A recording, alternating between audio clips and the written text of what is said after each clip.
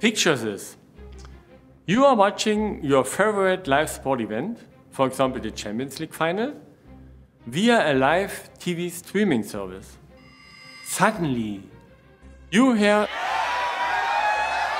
from the neighboring apartment where they are watching a direct satellite feed of the same game, not knowing what just happened and waiting for your video stream to catch up is very, very frustrating. The EVIC project will reduce end-to-end latency from 30 seconds to 3 to 5 seconds in comparison to a satellite service, using a low-latency streaming delivery format. Segments are further subdivided into smaller units, so-called chunks, which can be faster decoded at the player. In order to improve the online video streaming experience, getting lower latency, you have to replace some components within the video streaming chain. We started by adding a new packaging protocol for the smaller chunks, which means we need a new player that is capable of reading these smaller chunks. This results in the optimization of the end-to-end streaming chain.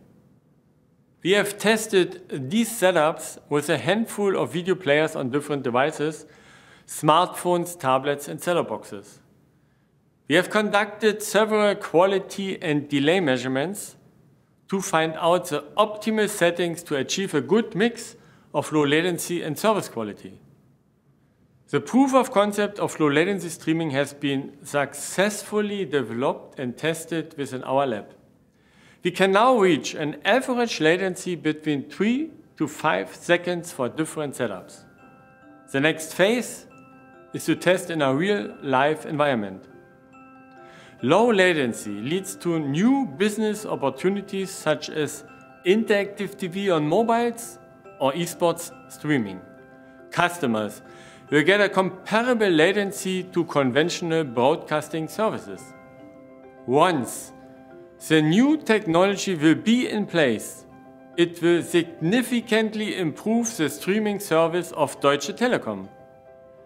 If you want to get more information, please contact me at T-Labs. My name is Peter Poksheva.